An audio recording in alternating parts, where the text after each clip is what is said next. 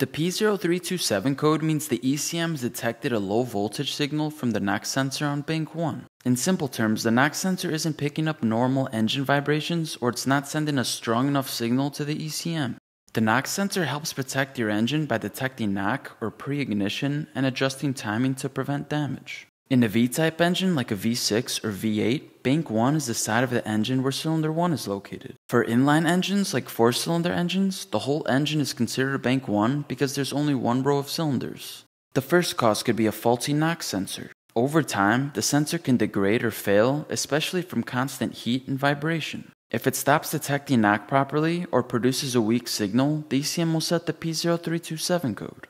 The second cause could be damaged or corroded wiring going to the knock sensor. If the signal wire is broken, shorted, or loose, it can interrupt the signal and trigger the code, even if the sensor itself is fine. The sensor needs to be tightly torqued to the engine block to detect vibrations accurately. The third cause could be a bad connection or a loose knock sensor bolt. If it's loose or not making a good contact, the readings will be off.